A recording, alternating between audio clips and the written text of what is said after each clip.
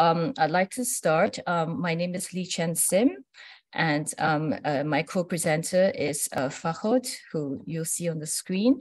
And we are going to start today with our presentation on the Geo-Economics and Central Asia's Asia-Pacific outlook. Because Dr. Seikei has mentioned that we have 10 minutes in the presentation, so we have actually truncated our paper to focus specifically on one aspect of geo-economics, and that's on energy. We will also be looking at the specific cases of the southern neighbors of Central Asia. We're looking at them for this particular presentation because we feel that for the purpose of the 10 minutes, they are the most direct gateway to Indo-Pacific. So we will just look a bit more closely at them. And for our framework, we are going to offer that the Central Asian states have increased their agency from about the 1990s with respect to the engagement with the Indo-Pacific. And that today they have evolved from being mere policy takers to actually something which we call policy shakers. Although we will also point out that Central Asia in this respect are not yet policy shapers. So I hope our presentation will make sense to you. And I'll hand over the first bit to my co-author, Farkhod. Okay, thank you. Next slide, please. Thank you very much. Thanks a lot, Li-Chen. And good morning, everyone. So basically, we are talking about Central Asia and Indo-Pacific.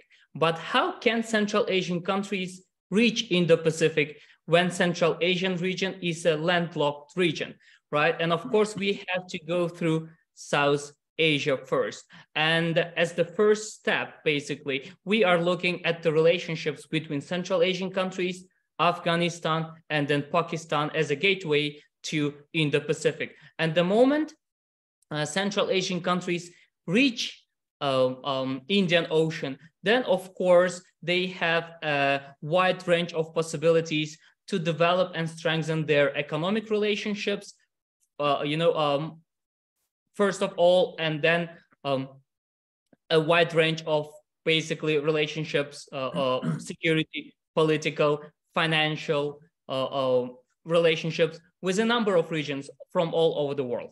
All right, so, and we are all familiar with the importance of energy for Central and South Asian countries. So we decided to make energy relationship as the cornerstone, kind of, pillar of these two countries, interstate relationships. With the breakdown of the Central Asian energy system, which happened in the mid-2000s, Central Asian countries, they started looking for an alternative market. And Afghanistan, as well as the broader South Asian region, turned out to be a very attractive market destination for Central Asian energy resources. A number of projects were put in place and supported both by Central Asian countries, South Asian countries, and multilateral institutions in the region. Electricity transmission lines, natural gas pipelines, as well as fuel trade, all of these energy relationships, they became basically the driving force behind strengthening relationships between Central Asian countries and South Asian countries, and for Central Asian states to diversify their dependence on Russia and China. Next slide, please. Yeah, and here on this map, you can have a kind of, a visual representation of how Central Asian countries are trying to basically develop their relationships towards southern direction and reach Indian Ocean. There is a number of projects, energy projects in this sense. Two top, which is Turkmenistan, Uzbekistan, Tajikistan, Afghanistan, and Pakistan transmission line. TAP, which is Turkmenistan, Afghanistan, and Pakistan electricity transmission line. CASA 1000, Central Asia, South Asia transmission line. TAPI, Turkmenistan, Afghanistan, Pakistan, and India natural gas pipeline, along with the fuel trade, which is happening, and coal export from Central Asia to Afghanistan and from Afghanistan to Pakistan. And these relationships are basically kind of, this trading relations are ongoing. Not all of these projects are, some of them are in the planning stage, and not everything is going as smoothly as was expected at the very beginning due to a number of reasons: security, geopolitics, lack of financial resources. But having conducted a number of interviews with Central Asian representatives, as well as experts in Afghanistan and Pakistan, we realized how the extent of importance that the decision makers place on those energy projects. And they believe that once those energy projects are in place, the relationships between Central Asia and South Asia will be strengthened, which then will have a spillover effect on other sectors of the economy. Next slide, please. So Central Asia and Afghanistan relations in particularly, right? Before we move on to Pakistan, we have to talk about Central Asia-Afghanistan relationship. After the regime takeover in 2021, there were a lot of speculations on where actually, these relationships will take Central Asian countries. And despite the fact that the Taliban regime in Afghanistan is currently not being recognized by any of the Central Asian countries, if we look at the volume of electricity export to Central Asia, the volume of, and basically the amount of agricultural goods, industrial products being exported to Afghanistan, fuels trade with Afghanistan, we can see with some ups and downs that this dynamic, these countries, they succeeded to maintain stable relationships with Afghanistan. And in fact, there were several exchange of official meetings between Central Asian officials and the Taliban regime. And the main issue on the agenda was to strengthen economic relationships between them. Placing energy relationships, at the front lines. So even with this increasing and very high debt that Afghan government, basically the Taliban currently owes Central Asian governments for electricity and fuel, they understand. Next slide, please, Li-Chen. They understand how important these relationships are, then trying to pay their debts to Central Asian countries, not to compromise these relationships. And Central Asian government officials, when we conducted interviews, they also acknowledged that for them, it's not really the debt, it's stable relationships with southern neighbors, which is more important at the moment, which they are trying to maintain. Next slide. This is basically the trading relationships over the past several years. Quantity and the volume of import of electricity by Afghanistan from Central Asian countries, as you can see with slight ups and downs, the trend is there. Next slide, please. Once Central Asian countries, cross the territory of Afghanistan, the next country is Pakistan. And Uzbekistan, with its new leadership, has been showing immense interest in Pakistan and strengthening economic relationships with Pakistan. In 2021, for the first time, Uzbekistan signed transit trade agreement with Pakistan. And now they are trying to develop this triangular relationships, geo-economic relationships between Central Asia, South Asia, and the Gulf countries. In 2022, Uzbekistan and Pakistan, they signed a preferential trade agreement covering a wide range of goods, again, emphasizing the importance of South Asian markets for Central Asia. We are not saying that South Asia is becoming a priority for Central Asian countries in their foreign economic policy, but it is becoming one of the very important directions to diversify their existing kind of, dependencies on their eastern and northern neighbors. Kazakhstan and Tajikistan, the other two countries which are trying to strengthen their relationships with Pakistan, as well as Afghanistan, seeing these territories as a gateway to Indo-Pacific, wider Indo-Pacific region. Li-Chen, the floor is back to you.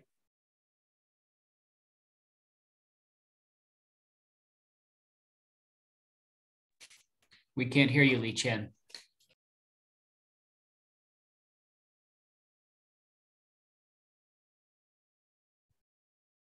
Right, so I'd just like to conclude the presentation by just taking you through some of our framework. We're looking at Central Asia in terms of the extent to which they are policy rejectors, policy shapers, policy shakers, and our conclusion is that they have evolved in their role. We're not saying that they actually make the policy in terms of engagement between Central Asia and Indo-Pacific when it comes to energy. But what we're saying is that they're beginning to be policy shakers. They are shaking the existing policy structure through several ways, as you can see there on the slide, by increasing the supply of power. That's what they're trying to do domestically, increasing the supply of power to their own economies so that there is more power available to export to Afghanistan and Pakistan, as you've heard from my co-presenter. They've also tried to reduce the domestic consumption of power in Central Asia through tariff reforms and through upgrading transmission lines so that once again, there is more power available for export. They have also shaken the existing policies by actually engaging with non-traditional investment partners. So they're moving away from China. For example, Kazakhstan has a lot of energy trade with the Chinese companies. But right now they are trying to move towards or to diversify, to engage with the Gulf companies, Aqua and Masdar, and trying to build new renewable power supplies. And finally, they're shaking up the policy as well by trying to engage more in intra-Central Asian energy trade because there is a difference between summer and winter requirements and capabilities within Central Asia itself. So all of these things that they're trying to do is just with the goal primarily of trying to enable higher levels of electricity exports to their southern neighbors. So this is why we have tried to conceptualize them as very beginning stages of shaking the policy as opposed to being just mere policy takers. So with that, I will end our presentation well within time, I hope. And then I will hand off the presentation to our next presenter, whom I believe is Dr. Roman Valkuchuk. Roman, are you there in person? I don't see Roman there in person on the screen. And I don't believe he's online at the moment. So perhaps we'll just go on to Dr. Kei Hakata. And Dr. Kei Hakata, the floor is, I hand the floor over to you. And Dr. Hakata would be speaking about mapping out Indo-Pacific Plus strategies across terrestrial Eurasia. Please. Okay, thanks, Li-Chen, for a kind introduction. Can you hear me? Okay, good. Good morning, everyone. My name is Kei Hakata. I'm speaking from Tokyo. It's a great pleasure and an honor to talk at this conference and thank Dr. Sahakian for this wonderful opportunity. Let me show the slide I've prepared.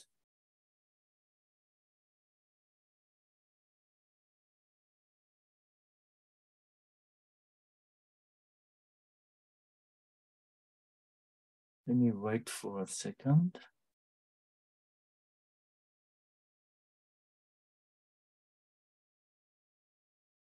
Yes.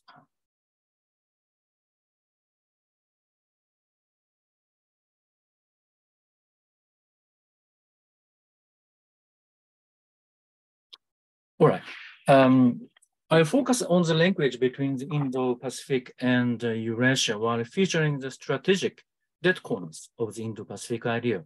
As other panelists will examine the dynamics in Central Asia with their expertise, my role will be limited to certain conceptual aspects. It has been a while since the Indo-Pacific debate has been underway.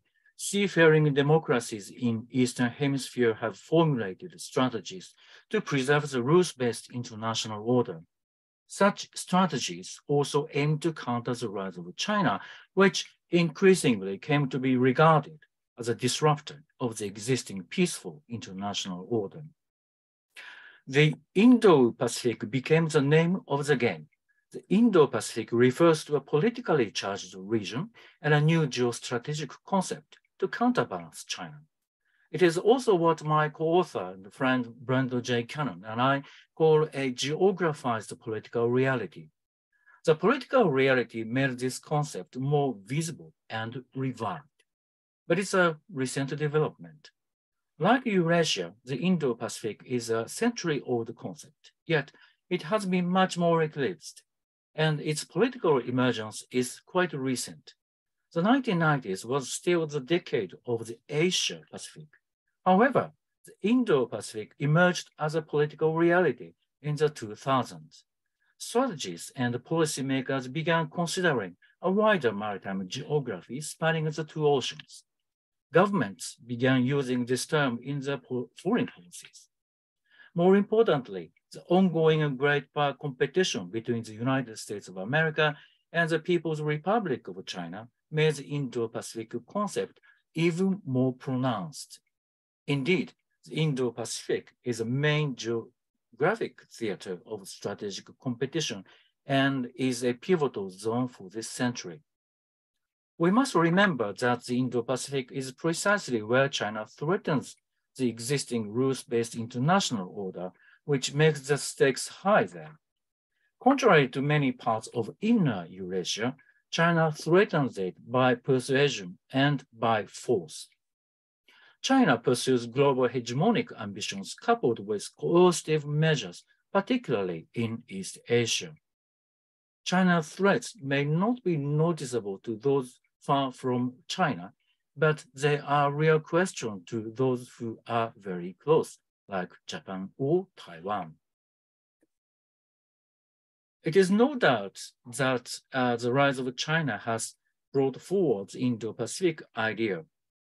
In response to China's hegemonism, various states have formulated Indo-Pacific strategies to preserve the rules-based international order. The Indo-Pacific is a geography of strategies as it conveys the strategic aspirations of various states against the revisionism of authoritarian regimes. It is also an ideational geography as it spells out the basis of what can be called a principled regionalism that is based on international law. The idea of a free and open Indo-Pacific, first advocated by Japan, aims precisely to shape such regionalism. The Indo-Pacific articulates aspirations of like-minded states. Australia, India, Japan, and the United States constitute the linchpins of the Indo-Pacific. They form a unilateral grouping named the Quad. These like-minded states have found a window of opportunity in the Indo-Pacific to maintain the balance of power against a belligerent China.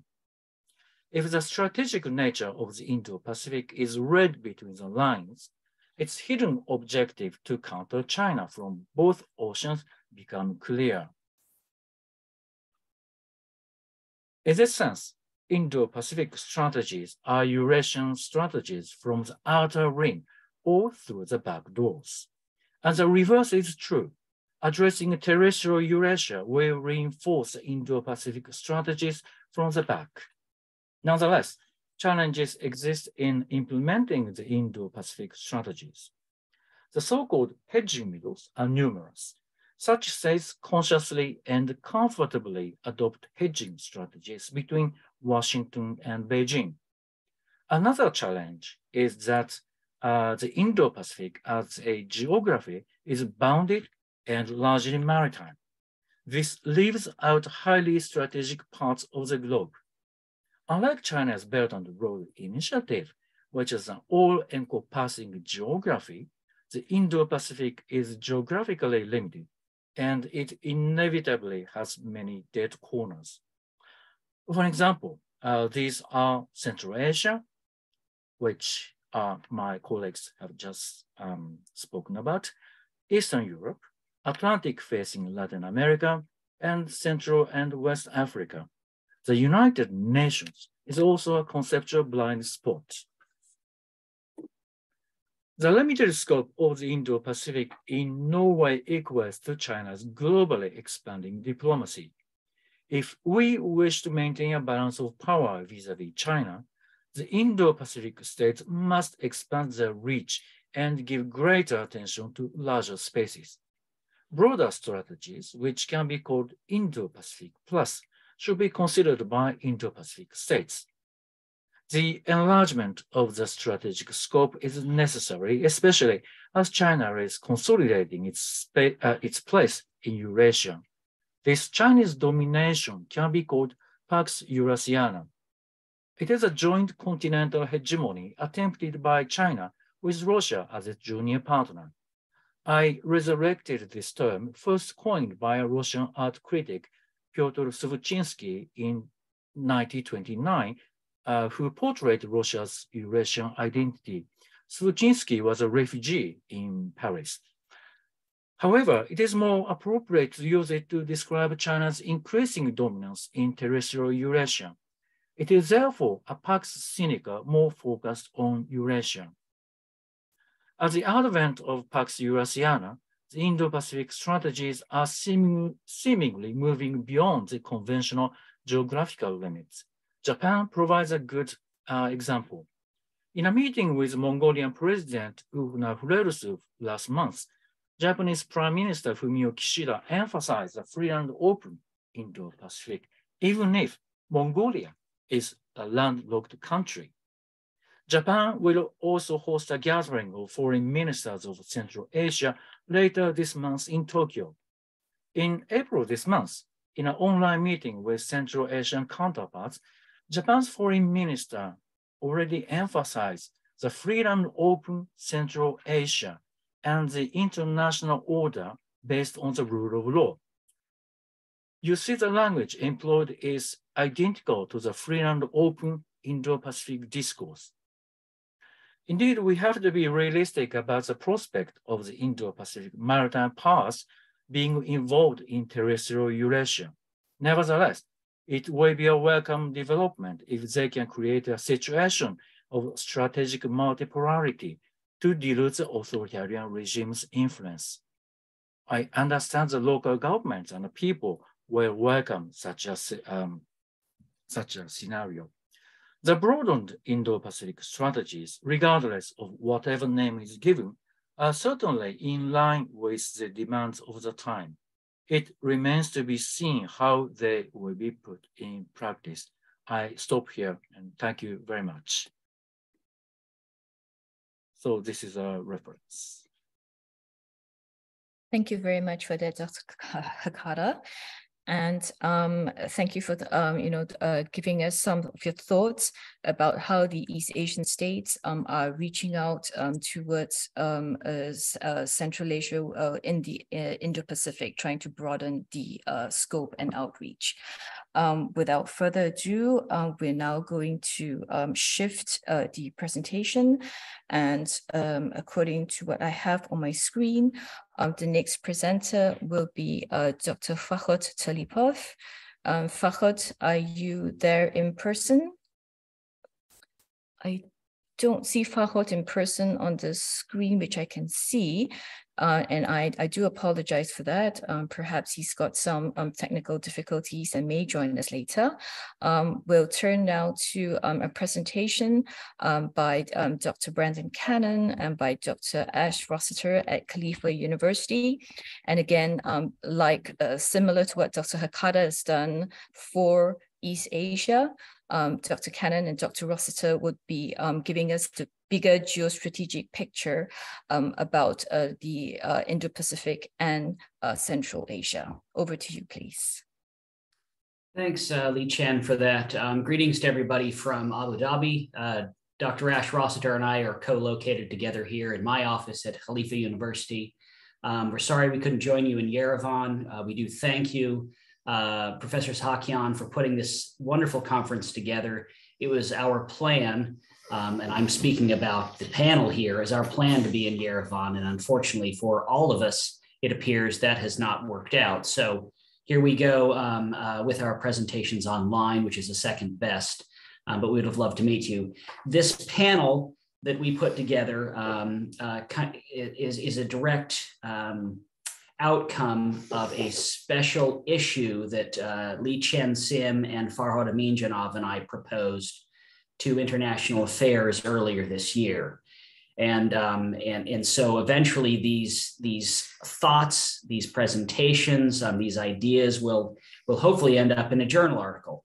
Although we've been given a slot in 2025, so it's going to take a while to get these out. But one of the things the journal suggested is that we present our ideas at conferences like this, and thus we're doing that. So as Dr. Li-Chen noted, Ash and I will be talking on a global level here, more akin to what Dr. Hakata spoke about earlier, looking specifically at it through a geopolitical lens, as well as international relations lens, at the place of Central Asia in the Indo-Pacific geography of strategies. I'll turn it over to Dr. Ash Rossiter, and he'll begin, and I'll end our comments in a few minutes. Thank you very much, Brendon, and great to be here virtually, and apologies I'm not there virtually. I could apologize also for not having any slides, but that does avoid any technical problems that I usually encounter as well. So I'm going to talk very, very briefly, because I have a tendency to talk too much, about something reasonably unfashionable, geopolitics and geopoliticians and theories that are over a century old, and what they mean for Central Asia, Eurasia, and the strategies of what can sometimes be labeled the Indo-Pacific states, at least those states that have developed strategies around this geographical concept, the Indo-Pacific. So our tentative paper is titled "Rethinking Hegemony in the Heartland," and I probably don't need to tell many of you, remind many of you about this term, heartland, and where it comes from. But for those that may not be familiar with the British geographer and sometime politician Harold Mackinder, who came up with this concept in 1904 in his pivotal paper, The Geographical Pivot of History, which he published in 1904. In which he predicted a shift in world power, potentially world domination by any power that could control what he called the continental pivot area. Roughly speaking, Central Eurasia, more commonly known, of course, as Inner or Central Asia. So this concept of the pivot area or heartland, a sizable region in Eurasia, roughly Inner Asia, the concept he put, his basic premise of the theory was that whoever rules, he uses these words, rule or control or conquest, and we'll discuss why these terms that may have been applicable in Mackinder's time at the beginning of the 20th century, we need to rethink these central concepts. But the overall, we argue, the overall theory has has much utility for thinking about the Eurasian landmass and its relationship with the Indo-Pacific strategies of the Indo-Pacific states still today. And I'll try and briefly build on that argument in a moment. But his theory premised that who rules East Europe commands the heartland. Who rules the heartland commands the world island. who rules the world island commands the world. A very simple formula. And of course, geopolitics are a lot more complicated than that, but I'll briefly talk about why we think that holds still some relevance to thinking about the wider geopolitics of these issues today.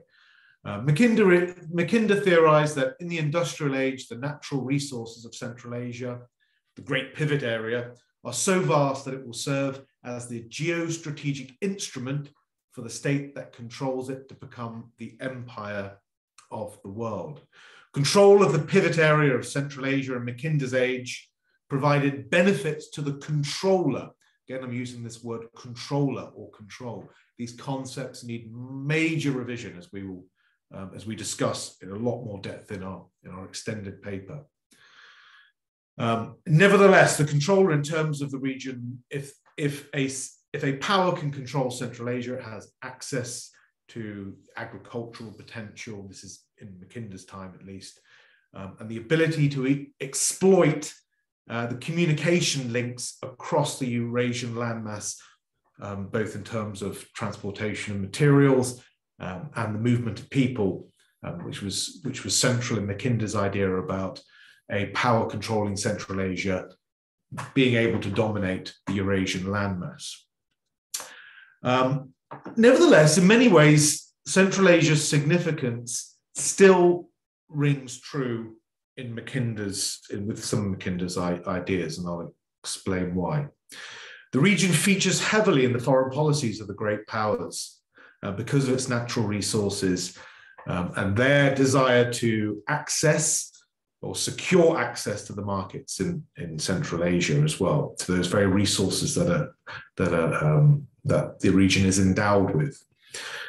But because of technological change, which geopolitics is a body of theory is sensitive to, because of technological change, we need to rethink what these terms control might mean and how great powers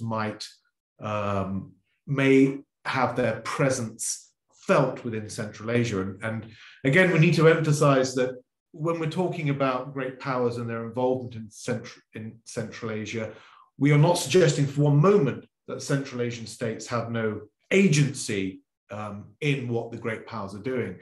It's more building up the wider theoretical framework for how great powers may benefit from greater control, and this contested term control, how they may benefit from greater control in Central Asia.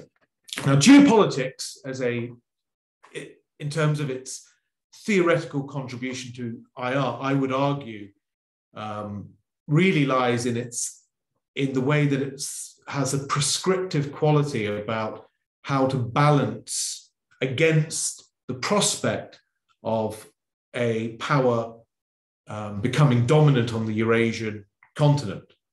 And that's Mackinder and even Mahan before him, and then Nicholas Spikeman after, so the three sort of founding theorists of geopolitics. You can find in their writings a prescriptive element about what to do about this, whether this is a good thing or a bad thing. In their view, a bad thing to allow one power to become dominant in the Eurasian landmass, because from that position they would be able to dominate the world, in their view. So it's a very, very prescriptive quality to their work, which is relatable to the Indo-Pacific strategies. And if we think about what the Indo-Pacific strategies are as a collective, they are about preventing hegemony on the Eurasian landmass. That's at their core, at the very basic premise. Yes, it's maritime orientated, and at one level, it is about continuing trade, about allowing the free flow of trade from a maritime perspective, but it's very anti-hegemonic, and at its very, very basic level. And you can pick this up from Mackinder and Spikeman. They're very prescriptive in pushing non-Eurasian landmass states to find ways to balance against the prospect of a power dominating the Eurasian landmass. I'll turn over to you from there. Okay, thank you. So I'll continue and pick off where Ash left off. Look, what's interesting about Central Asia and the Indo-Pacific is that it's not mentioned. In fact, I owe a deep debt of gratitude to my co-editor, Kei Hakata, for raising the issue of Eurasia and really beginning to think about its place, particularly Central Asia, in the Indo-Pacific writ large in our co-edited book, which came out earlier at the end of last year. And so while we see an increased propensity for what we term the Indo-Pacific proponent states, Japan, Australia, India, and the United States, to regularly meet together as a quad or the quadrilateral security dialogue, they have thus far failed to articulate or come to terms with terrestrial Eurasia. So the Indo-Pacific itself is a bounded concept. It is not China's BRI, which is unbounded. And it's mostly been a maritime strategy. But our argument here is that the more policies and actions of Indo-Pacific proponent states gel in the maritime realm, the more we can expect Indo-Pacific states to iterate engagement with Central Asia. Why? Well, the maritime-driven Indo-Pacific narrative understandably tends to omit its geographical counterpart. The geopolitics of Eurasia, with Central Asia at its core, represent a serious conceptual and strategic challenge. If the Indo-Pacific's purpose for Japan, India, and the US remains unspoken, as Ash noted, it certainly entails the containment of China. Thus, for the US and Japan, this no longer means East Asia only. Rather, with the calculated inclusion of India and the Indian Ocean by former Prime Minister Shinzo Abe, he was the one that first iterated this, in his Democratic Security Diamond, which I'll reference a little bit later, and then in the Indo-Pacific itself, it means this is truly an Indo-Pacific balance of power we're talking about. India's inclusion and its strategic continental concerns, however, mean that Central Asia will become increasingly present in this debate. Geopolitics tells us this is only appropriate given the Indo-Pacific's unstated endgame. And so I'm going to conclude, since we're running out of time, with about 6 bullet points or thoughts that are quite ill-formed at this point, but and perhaps purposely provocative. But I want to throw those out there for these reasons to get your feedback and questions. So though the Indo-Pacific is primarily a maritime expression, the Indo-Pacific strategies of the various states are fundamentally about countering the rise of a hegemon on the Eurasian landmass, as geopoliticians a century ago would have argued as well. Second, Japan and Europe have taken disparate, but with hindsight, complementary moves over the past few years to draw closer to each other and the United States, as well as India, under the guise of the Indo-Pacific.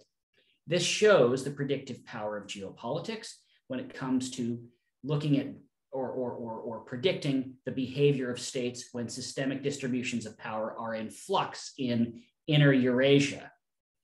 It also shows us what can go wrong should the Indo-Pacific proponents maintain their focus only on the maritime realm and ignore hegemonic ambitions in Central Asia. Third, control of this world island, in Halford Mackinder's speak, continues to have extreme relevance on global distributions of power and the behavior of states. If we hearken back to the Cold War in the 1950s and 1960s, we see something similar where America was the dominant maritime power as it remains today. But look, US engagement happened across Eurasia on the periphery, from Western Europe to Turkey, to Iran, to Pakistan, to the Persian Gulf, as well as into Southeast Asia and Korea. Okay. I want to point out the importance of India in all of this. It's interesting that Mackinder failed to notice the importance of the subcontinent and instead named in his outer crescent what would have been at the time British possessions, even though India was part of the British Raj at that point. And I also want to point out the importance of India being increasingly grouped in this quadrilateral security dialogue and Quad, particularly with the United States. India's post-independence history is one of non-alignment. It is one of mistrust of the United States and closeness with Russia. And so this shift is massive, but it's not something that was unforeseen by geopoliticians a century ago, interestingly. Sixth, we cannot advocate a continental commitment on the size and scale of what we're seeing as in terms of a maritime commitment by Indo-Pacific states. And this is something Ash and I are wrestling with right now, and I know Kay has referenced this as well in his writings, is what does a continental commitment look like for the Indo-Pacific states, given that the maritime realm and maritime containment is their main goal in all of this. So these are just a couple of our thoughts that we wanted to throw out before we end today. And so thanks for having us again. And sorry our panel was not complete today, but it seems a couple of our presenters were unavailable for this. So we'll turn it back over to the chair and discussant, or the honorary chair by default, Li-Chen, and our discussant. Okay, thank you very much. So for the audience who have patiently listened to the three presentations, I thought what I'd do is I would just highlight three points which the panel has made.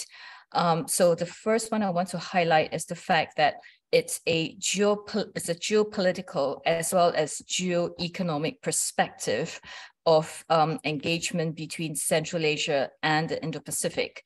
The geopolitical components Dr. Hakata and Brendon and Ash have alluded to include looking at Indo-Pacific Plus strategies, as well as strategies of looking at the extent to which the Heartland concept continues to apply today between these two regions. The second issue which the panel has highlighted would be both an outside-in perspective of engagement. So looking at how the outside powers in Central Asia, so you have China, you have Japan, you also have India, and of course the US, how they are trying to engage Central Asia, which is the outside-in perspective. But if you've heard the perspective from myself and Farkhod, we have tried to highlight some of the inside-out perspectives of how Central Asia has increased its level of agency to try to reach out to the Indo-Pacific as well. So it's both a combination of outside-in and inside-out perspectives.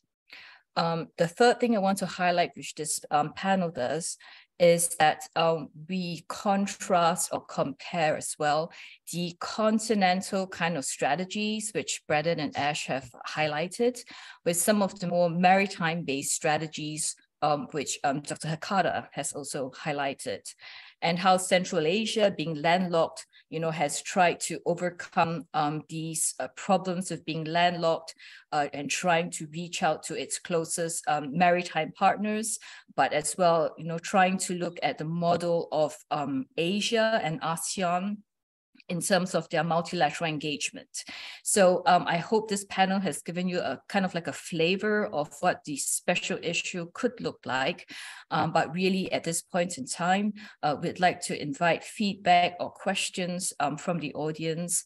So I'll turn it over to you, Dr. Sahakian, to administer, to run the questions from the audience. Thank you.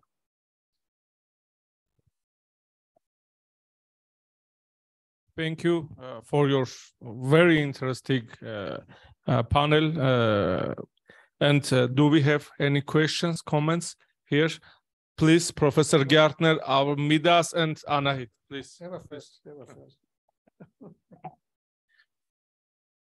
Professor Gärtner, Midas, Anahit. Okay, thank you so much for your presentations. I have some questions to the concepts you were presenting in the panel. So I do see some contradictions here. So first of all, I don't really know what a rule-based order really means. So it was mentioned several times by Dr. Hakata, first of all. But if you if it's a reference to international law, actually great powers violate international law, all great powers do. So the US is blaming China, but the US is not even part of the law of the sea. Russia is violating international law in Ukraine. So I'm not so sure who defines what rule-based order really is. If it is multilateralism, great powers use multilateralism as they wish. So you cannot really argue that one great power adheres to multilateralisms and others don't. So, and there's the next contradiction here. We have here the rule-based order. On the other hand, we have this well-informed debate about Mackinder, Maher, and Spikeman. So we have here the debate, the contradiction between rule-based order and geopolitics, because Mackinder didn't really care about the so-called rule-based order. So it's a very, very different concept here. So either it's geopolitics or it's a rule-based order. And if you quote these new alliances, the Quad and the AUKUS, so they're alliances. That's not the rule-based order. They're alliances against China. We have to be clear. And the speaker has also, Hakata pointed out, Mr. Hakata pointed out that Indo-Pacific is a political term. So it emerged as an anti-Chinese concept, rightly or wrongly. So we used to talk about East Asia, Central Asia. So, and it well fits to these new alliances, Quad and AUKUS. So we have to be aware when you use this term, that's a political term. And then the last point, the geopolitical argument. So of course we can argue, have seminars after seminars about this, who is right, Spikeman or Mackinder. So you were referring to Spikeman and Maher, but I'm not so sure whether Spikeman would be correct. So that the periphery, the rim, is more important than the heartland. So after all, it was Afghanistan and the periphery of the Soviet Union which contributed to the downfall of the Soviet Union. So, and I'm not so sure whether the Middle East, the MENA region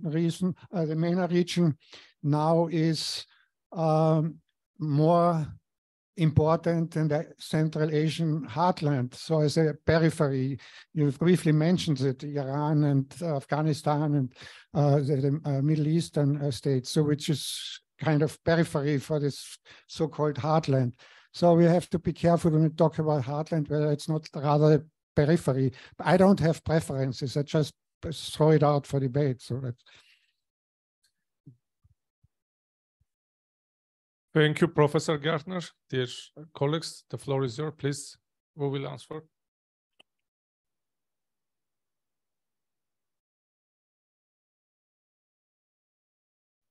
Sorry, so Brendon, Brendon asked, would you like to take a stab at answering the questions posed about the contradictions between a rules-based order and the geopolitical concepts? I'm going to turn the rules-based order question over to Kei Hakata, because I think he'll be best placed to answer that. Suffice to say that these are highly political terms. This is all about politics.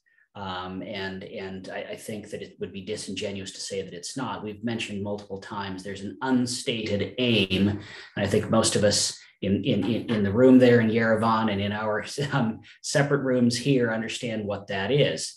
And so this is the gel that holds the Indo-Pacific or the Quad together, although it is not an alliance. AUKUS certainly is, the Quad is not. We'll expect to see the Quad turn into a full-fledged alliance only if and when China does something beyond what it's doing already. And so Ash and I have an entire paper on the informality of the Quad. It's an informal multilateral. But these are details. I think and overall, I agree with most of your points. And so the importance of Central Asia versus, say, the rim itself, I think that this is really an intellectual exercise, and this is our first stab at it, is what role does this inner Asia play in the Indo-Pacific, if any? And we've tackled this from multiple different perspectives here. We would have had two other presentations that would have looked specifically at what Central Asia was doing, if all of our panelists showed up, and then Kay and Ash and I were going to take the look from the outside here. But I'll turn it over to Kay for his response on the rules-based order. Yes, thanks, Brendon, for the your briefing. First, the rules-based order is an idea that emphasizes the respect of international law. And it's all about the rule of law in international relations. Take China, for example. China has built artificial militarized islands in South China Sea, which is contrary to the rule, law of the sea. Of course, the United States is not party to the UN Convention on the law of the sea, but that doesn't validate China's acts, for example. So we need a great power to enforce the international law, because in international relations, we don't have a centralized justice, or we don't have a centralized police. So we need a power or hegemony to enforce the what is remaining of the international law, regardless of what you can describe the power of the United States in one way or other. And I touch also upon the question between your question of the relationship between geopolitics and the rule of law, or the rules-based international order. In my thought, or in the thought of many of my colleagues of this panel, these are not contradictory, but rather geopolitics is used to enforce the law, because, as Brendon has just said, there are, of course, the many questions raised on the notion of the Indo-Pacific. But when we don't have a centralized power, we have to use great power and geopolitical thinking to counter the rising hegemony, in particular in Eurasia. So this is my brief response to the question. Thank you. Thank you very much. Thank you very much. Please, Mr. Midas.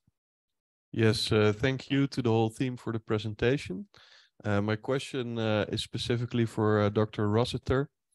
You mentioned the Heartland theory, that whoever rules the Heartland rules the world in the end. If I look in history, the one power that I can think of that really ruled the Heartland was the Soviet Union. Still, they did not rule the world in the end. Does that disprove the Heartland theory? And if not, why not? Yeah, you raise a good point. But by no means am I suggesting that Mackinder's way of viewing the world is accurate or even predictive. It's a way of thinking about the combination of the importance of geography, technology, and the distribution of world power. But I think with Mackinder and Spikeman, despite their differences, I think much of their utility, usefulness from a theoretical perspective comes from some of their prescriptions about balance of power. and where the heartland sits, whether it has shifted, as the previous commentator noted, is again a very good and important question, and how important is Central Asia in a heartland context today is something that needs greater exploration for certain. But I still think that the unique contribution of geopolitics is its balance of power conception is still useful for thinking about the world, and whether a power can actually emerge on the Eurasian landmass and become world dominant is clearly open to question, and it is very speculative.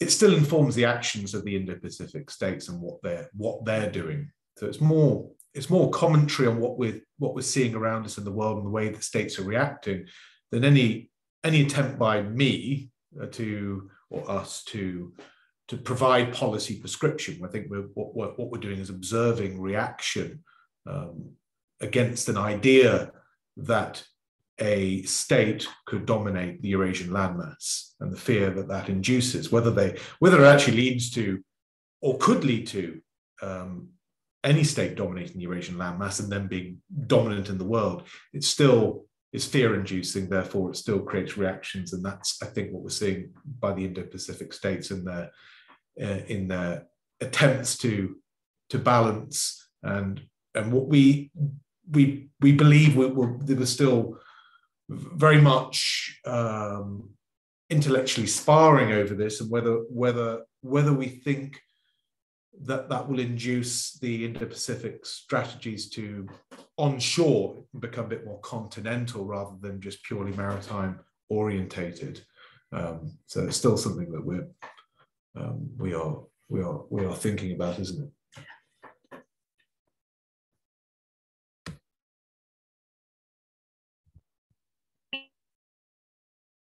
Anahit, please.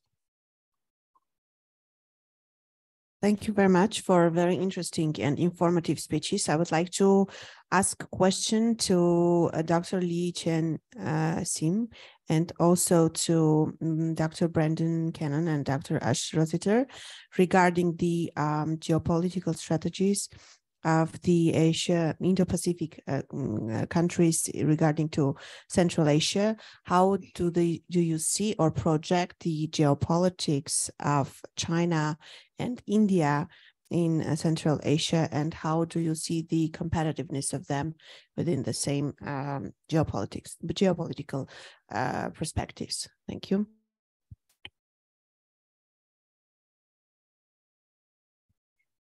Okay, so mine was on geo-economics mostly. So perhaps Dr. Hakata and Brendon, maybe you want to take that question on geopolitics of India and China. Well, it's not really our paper's topic either. And so comparing India's role in Central Asia with China is something that I'm not an expert on, and I don't make I don't think that we can make judgments on that beyond basic knowledge of the fact that China seems omnipresent in Central Asia, India does not. India's making increasing forays, especially after the US left Afghanistan. Are they meant to be rivals in Central Asia? I don't know. It would seem that China has the leg up on India at this current stage. Much of this has to do with the sovereignty of Central Asian states and their own interests, who they choose to engage with. And that's something that Farkhod and Li-Chen might be able to comment better on, but I'm sorry I've given you I've punted the answer, or punted the ball. Dr. Hakata, do you want to have any yes, response? I'm not an expert on India's foreign policy either, but I can tell you that of course, Indo-Pacific proponent states are disadvantaged compared to China because they don't have direct borders with Central Asian countries. And in terms of connectivity, of course, these Indo-Pacific maritime states don't have a leverage But if I can take a good example from Mongolia, with which Japan has built a trusted relationship since the early 1990s. Japan and Mongolia don't share borders, but we have human-to-human connectivity. And I think it's important to bear in mind that connectivity doesn't necessarily mean physical connectivity based on railway or highways, but instead Japan quite intelligently built connectivity with Mongolia through intellectual cooperation. For example, like in Central Asia, Japan provides a lot of technical cooperation, providing experts or scholars who could advise universities, or even in case of Mongolia, Japan sent experts to formulate legislation. So many of the Mongolian legislations are the result of a such technical and intellectual cooperation. So I don't know if I responded to the question from the audience, but it's a kind of a cooperation that a remote seafaring maritime state could do in the domain of connectivity with Central Asia. Thank you very much, Dr. Hakata.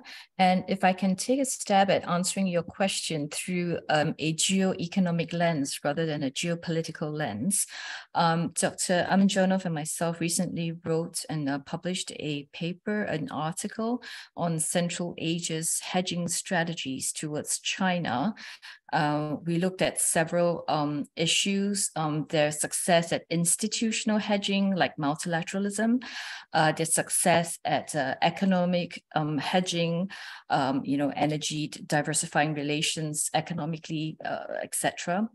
We also looked at the issue of military diversification, looking at how they've tried to diversify away from China and away from Russia and towards India and some other states. But we've tried to come up with kind of like a matrix of which Central Asian states have been able to push back. We're not saying that they're effective hedges, but some of them have been more effective than others in pushing back against China. And so we find that Kazakhstan has been rather successful because, of its economic resources, its international outreach. It was one of the early movers. One of the least successful would be Turkmenistan because it's still rather close compared to others. But others like Uzbekistan have been having more success of late compared to their earlier iterations of hedging. So, we do see a mix of how they've responded to China. And with regards to India, I wouldn't presuppose to make a comment on that, but I would just say maybe look out for the special issue that Brendon was talking about with international politics, right? That will come out in 2025 because there is a paper on India in that special issue. Thank you very much. My name is Chris Wensink, one of the speakers of yesterday. My question is for Dr. Kay and perhaps also for Professor Gärtner. Point one is that, in my view, neither great power today has actually the power to enforce international law. Point two would be that all great powers, or none of the great powers, I should say, has the credibility in terms of living up to those standards themselves. My 2 cents on that situation that we see today is that it is a sort of a situation of anarchy in which everybody is kind of trying to find their way in a way that is best for themselves and which is rather chaotic. The situation we saw in Europe as well, for instance, the beginning of the 19th century, when the situation was solved or through the Congress of Vienna. My question would be, is it time and is it realistic to expect such a diplomatic effort between all the great powers in this day and age?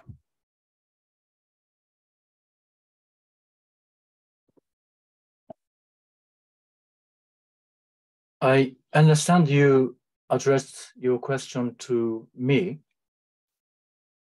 Okay. Yes, I was just, you know, trying to provoke a little discussion. Yeah.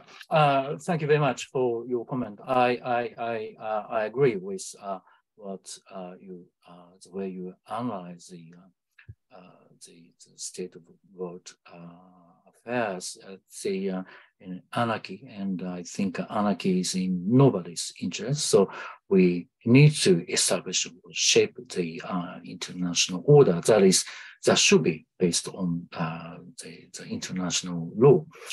And I don't repeat my analysis that I've made just before, but great power has lost a trust in many middle powers. That's true, and even a great power like the United States or China doesn't have enough power or clout to enforce the law. That's precisely why a informal and the flexible framework like the quadrilateral consultation is needed. It's not all about the US Indo-Pacific strategies, but it's a combination of 4 like-minded countries, including India, Japan, or Australia, which wish to preserve the existing rules-based international law, which the United States alone cannot, is not able to preserve by itself. So it's quite a challenging time for the world and for the free world. But we don't have any choice. We don't have a choice to work on such a counterbalancing strategies.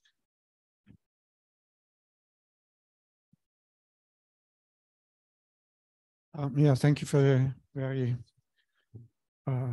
challenging and, as you said, provocative questions, but they're good questions.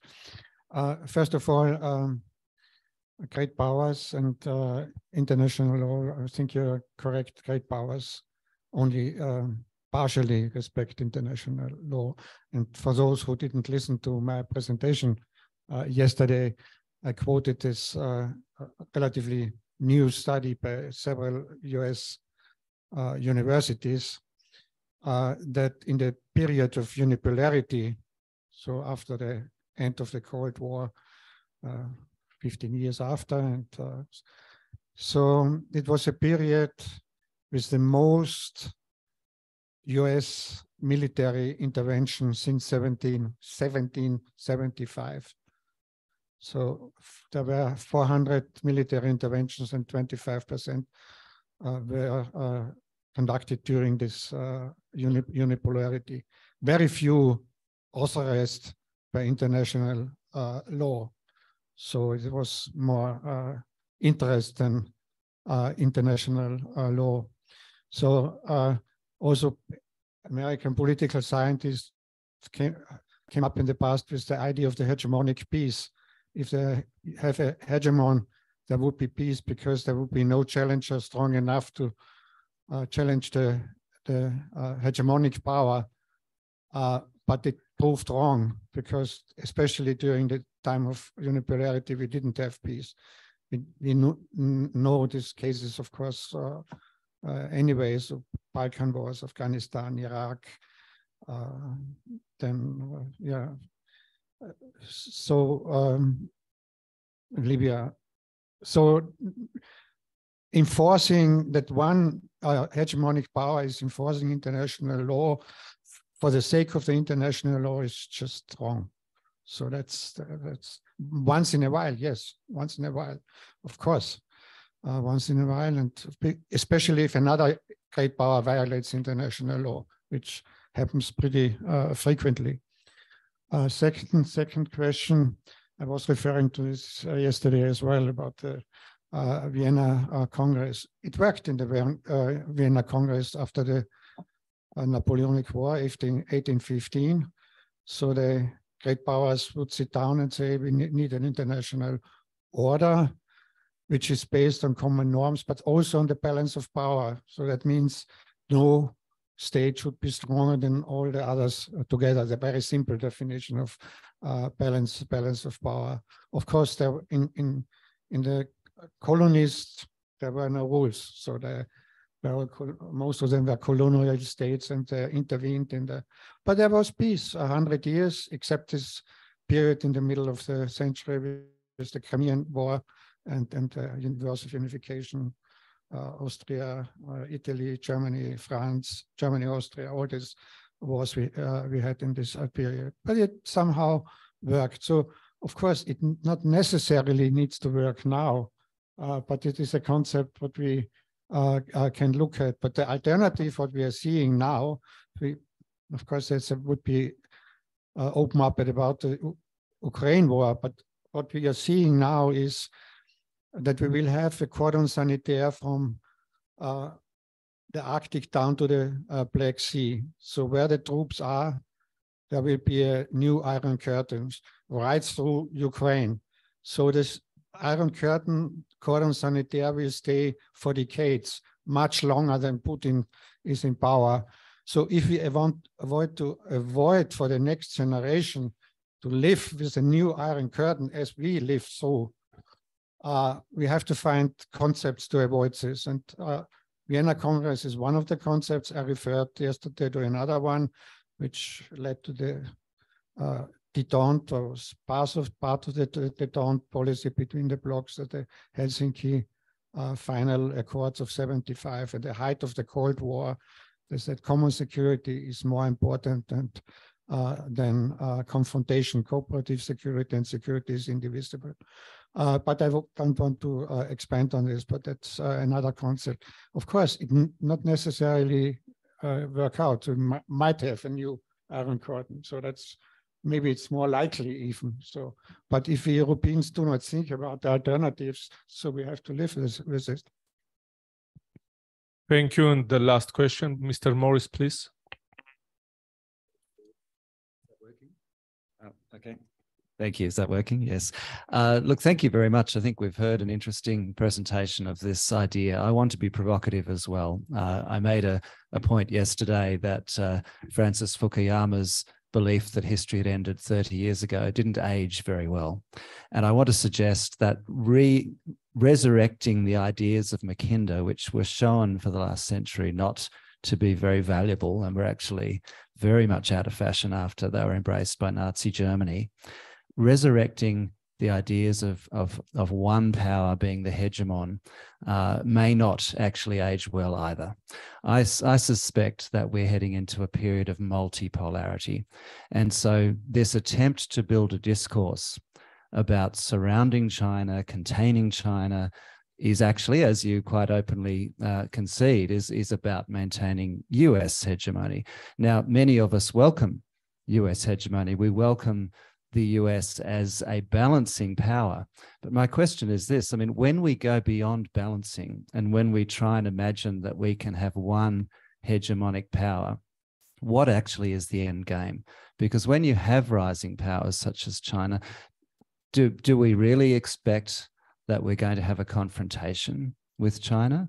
Or might we not learn some lessons from the last decades in which arguably in the Asia-Pacific, which is a term we're not allowed to use anymore, the Asia-Pacific was a great example of peace and of interdependence and of mutual respect between countries. Actually, the rise of China occurred peacefully largely. Of course, China has contravened international law in the South China Sea, and as has been pointed out, other great powers regularly contravene international law as well. So I'm not in any way justifying the actions that China takes that are coercive and that are unwelcome.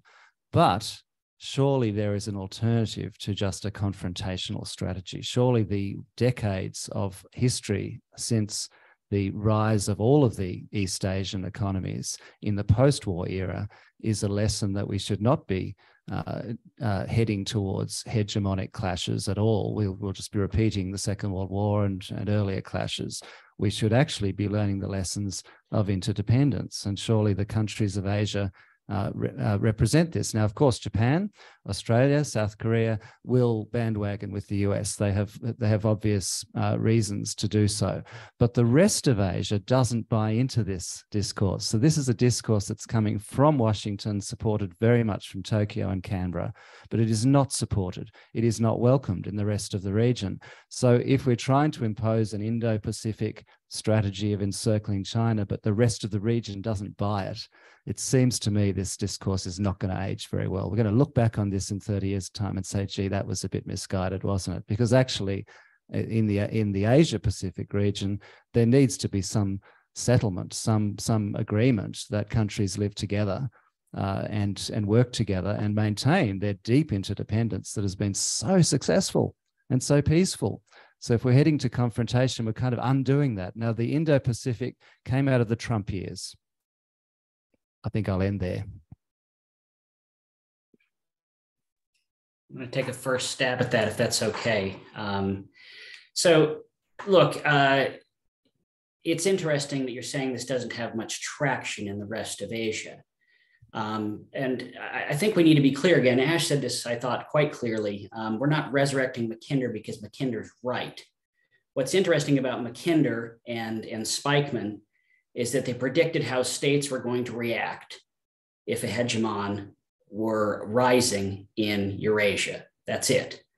And this Indo-Pacific outlooks or strategies or policies are now common from the North Atlantic, right, to include Germany having one of all states, on down through India. It has quite a bit of traction in Delhi, by the way. Interestingly, a state that, as I mentioned, has had a long history of mistrust of the United States. How do you drive India into the arms of the United States is anybody's good question.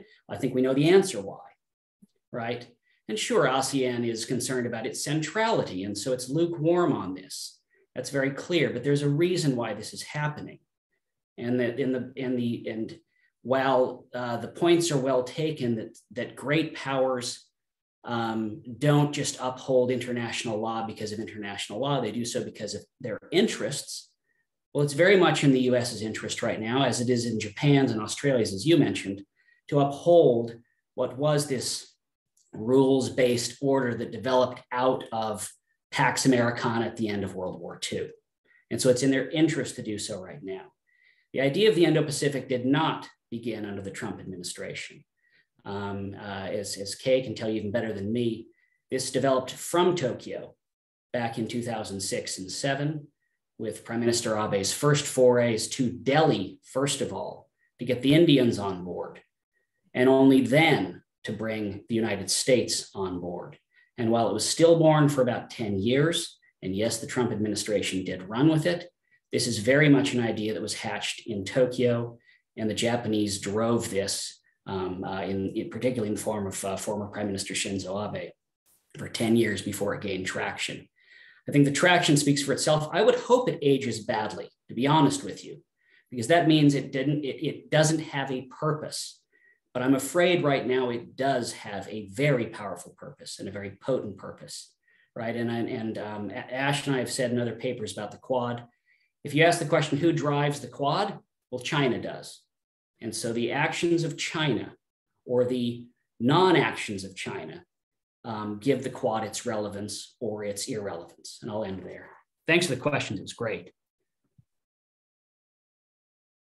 Hirol, thank you very much. I want to thank you, Dr. Li-Chen Sim, Dr. Farkhod Aminjonov, and Dr. Kei Hakata. And special thanks go to Dr. Brendon for uniting this panel in this conference. Thank you very much for your great speeches, and please also do not forget about our book project, one of the main aims of this conference. I'm saying it for all attendees. It is our book project, so let's keep contact and let's move to our next